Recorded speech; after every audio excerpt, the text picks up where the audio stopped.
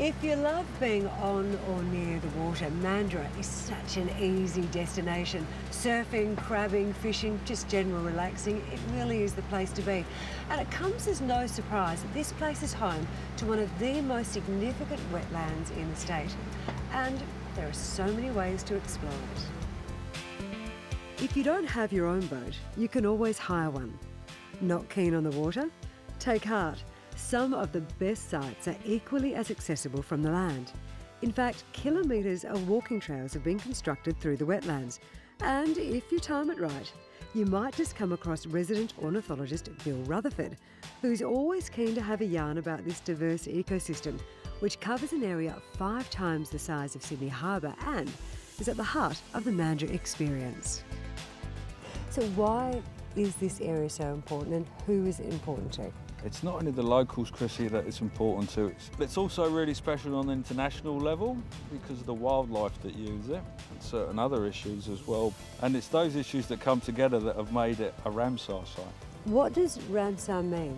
Ramsar is a piece of international legislation that's accepted as being the best wetlands around the world.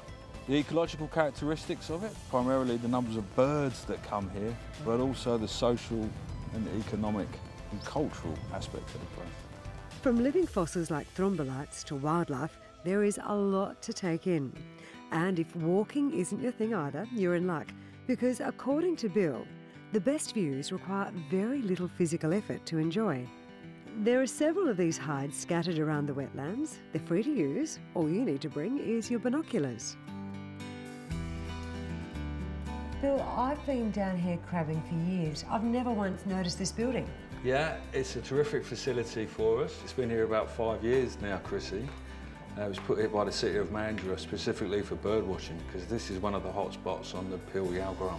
It's really well set up. You must be very pleased. We like it here. We like it that much. We use it as a temporary hotel to overnight in. Whilst we're carrying out our research on the migratory shorebirds. Bird watching at night? No, we actually catch birds and tag them with unique leg flags. And I like these little things you've got down here, the boards. Yeah, these show us some of the birds that turn up here. These ones along the bottom, the great knot and sharp-tailed sandpiper, are some of the migratory birds that come here from the Arctic.